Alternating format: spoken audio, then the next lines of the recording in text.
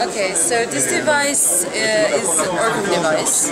It is developed for the visually impaired. It's a wearable camera that you can put on every pair of glasses, and it's connected to a processing unit that you can put in your pocket or in your bag. This device is intended for the visually impaired and helps them in everyday life functions, such as reading books, reading newspapers, recognizing all kinds of objects, general objects like traffic lights, and also personal items, products or products.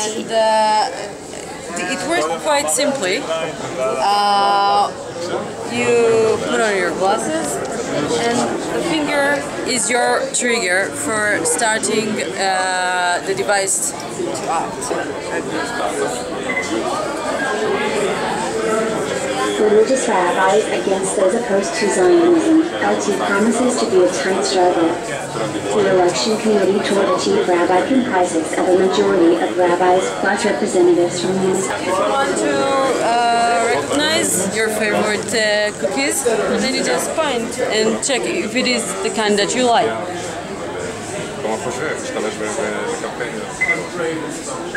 Pepperidge Farm, Chesapeake. It also can tell what is the color of the traffic light. Red light. Okay, and read you out all kind of text that surrounds you. For example, in this exhibit.